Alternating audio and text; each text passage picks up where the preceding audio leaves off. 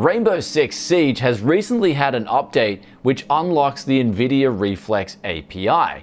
And in today's video, we're going to be testing this game as well as Valorant and seeing what the difference this API makes, and if it does indeed do what NVIDIA claims, and that is helps lower the latency. Now, latency is one of those things that I believe personally is important for the most competitive of competitive gamers. I think if you are learning how to play a game or you're on your way to becoming a pro, it's not as important as your skill. But if you do need an advantage in a tournament, then this is where it can come down to even a couple of milliseconds. Though one more thing NVIDIA claims is that this technology helps people across all different monitors and a lot of different graphics cards, where the Reflex technology can support 900 series graphics cards and up. For instance, if you've got a GTX 970, you can take advantage of this technology if the game supports Reflex. So today what we're going to be doing is putting all these claims to the test. And now I usually use a 1000 FPS camera here at Tech Yes City. So then at 1000 FPS, we can match 1 FPS to 1 millisecond,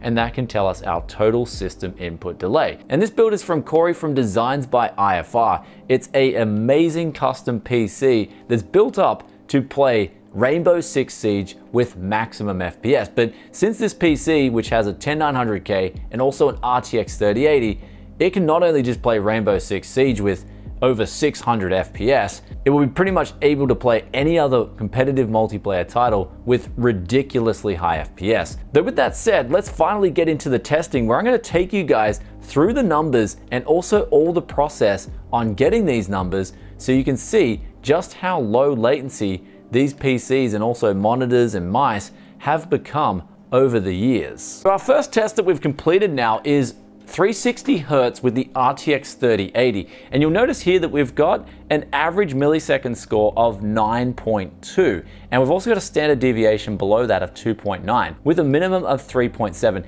And the minimum here is quite impressive. That means that the time we hit the mouse button to the time it took for a frame to come out on the screen, that was 3.7 milliseconds in total. This is by far the lowest numbers I have seen. And before that, I was getting really low numbers on CSGO, where I think I had maybe a 3.9 milliseconds. This has beat that with 3.7. And in fact, when I was doing the different kinds of tests here, I even saw a minimum of 2.9. That's insanely quick, considering that's everything from start to finish on when a frame comes out on your screen. Now I have cross-referenced the numbers from this LDAT device here. This device essentially makes it so you can get all your results and get them reliably out on a graph with the numbers that you need. And usually I would do this with testing 1000 FPS and then checking each individual benchmark that we've done and then put that into a graph and give you guys numbers. There's also one more method you can do to check for input latency, and that's using this monitor right here, which essentially has one of these modules built into it. But what this does is you can turn on the input latency testing, and then if you have a compatible mouse, you can then get live readings of the input latency in real time. However, let's get into the numbers here with Reflex On versus Reflex Off for Rainbow Six Siege. And for this, I have to test in the training grounds. Now, NVIDIA have got to the stage where I'm finding having G-Sync on, especially with this 360 Hz monitor here, is actually giving you even less average milliseconds. So we just finished up testing out the 60 Hz monitor here, and the FPS is still extremely high since we're using the RTX 3080. It's still getting max FPS. And so what we're looking at here with the average milliseconds, we did see that the Reflex On plus Boost was helping out even at 60 Hz. It was actually helping out a little bit more if we look at absolute values, where we did have a 1.3 millisecond reduction on average. The minimum was 0.3 milliseconds lower, and I'd say that that would have to do with mainly the render latency being reduced on 60 Hz, just like it is reduced on the 360 Hz. I think that's the biggest difference when it comes to the minimums. But we see here with the standard deviation, basically if you guys don't know what standard deviations are, we have, of course, our first, second, and third standard deviations. And then after that, we have our outliers or our anomalies. And this is 5.5 milliseconds. That is one standard deviation. So the higher this number is, the worse it is for competitive gameplay. So you do want this number as low as possible. So that would mean the minimum and maximum are much closer to the average millisecond number. And on top of that, we do want this average millisecond number to be as low as possible as well. But with that aside, let's get into the GTX 1070 numbers to see what the difference is between the 10 series card versus the latest and greatest 3080.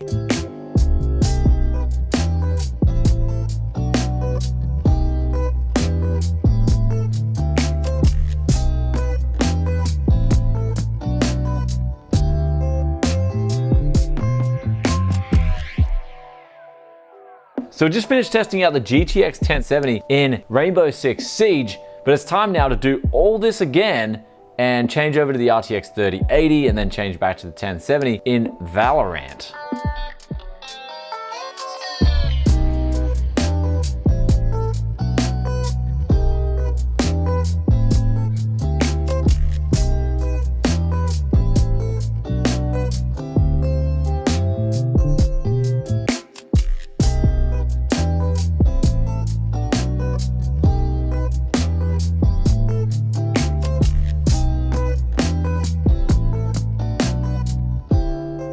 And so with all the testing done and all the explanations on how we've got to these results right here, it's finally time to present them and make some conclusions for how good or possibly bad the NVIDIA Reflex technology is.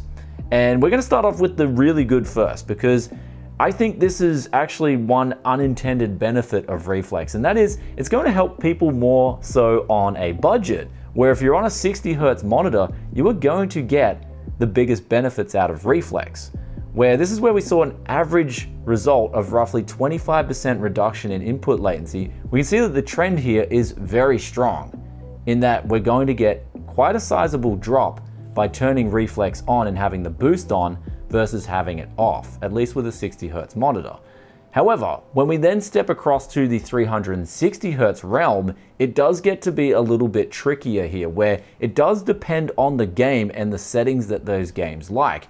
For instance, if you are playing Rainbow Six Siege, you will want to have G-Sync on, at least with the 360 Hz Asus ROG monitor. In some cases, we went from say 14.6 milliseconds down to 9.2 milliseconds on average, which if you're a professional gamer and you're playing for money, for instance, a drop in 33% of your input latency is actually quite sizable, and it's nothing to be ignored. Though now contrasting that to Valorant, this is where having G-Sync off was slightly better.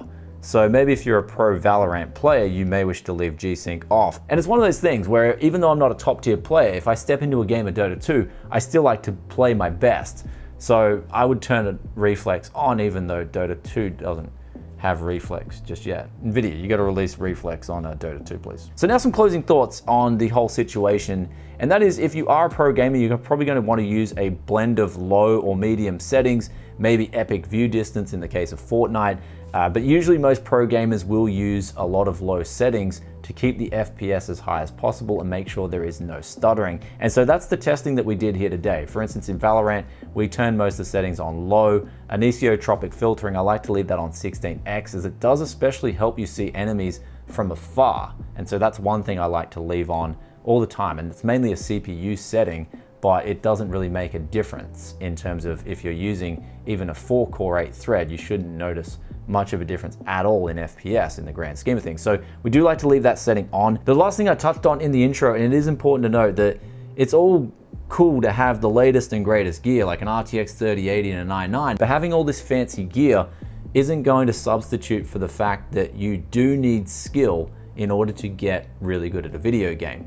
And you can get good on a cheap budget setup as well as a 60 Hz monitor. And I dare say that before you get into spending money on an i9 and an RTX 3080 or a fancy brand new Ryzen 9, then I would focus on getting a mouse, a really good mouse that suits your hand and suits your play style and has low input lag. And there's plenty of mice out there that will do the job. If you guys want to check out, for instance, my friend Rocket Jump Ninja, he does a heap of different reviews on mice, and he does a good job on letting you know which mice are really good and which are bad.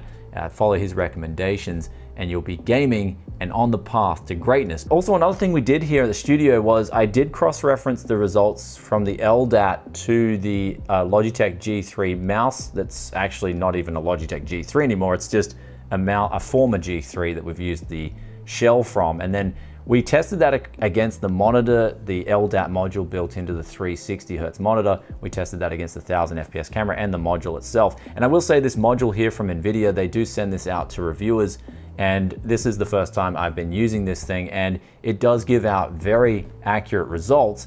And the good thing about it is it does save a lot of time in terms of charting out those results, because usually I have to get the 1000 FPS numbers, run them back through Adobe Premiere Pro each single run. And what I was finding was the numbers were matching up pretty much perfectly with what this thing was putting out. So I got all these results done in one whole day rather than spending 2 full whole days. And that's what this tool has enabled me to do. And also, if you guys do want to see some other tests, some other things you got on your mind, then do drop a comment or question in the comment section below. And with that aside, I hope you guys enjoyed today's video. But basically, when it comes to Reflex, if you've got the option to turn it on, then just turn it on and leave it on if you want the best competitive gaming experience, at least from the standpoint of having Reflex off versus on plus boost. I would put it on plus boost every single day of the week. But of course, having the skill, most important thing. Hope you guys enjoyed today's video. If you did, be sure to hit that like button. And we got the question of the day here, which comes from Dale. And they ask, hey Brian, notice you've named the Ryzen 9 5800X.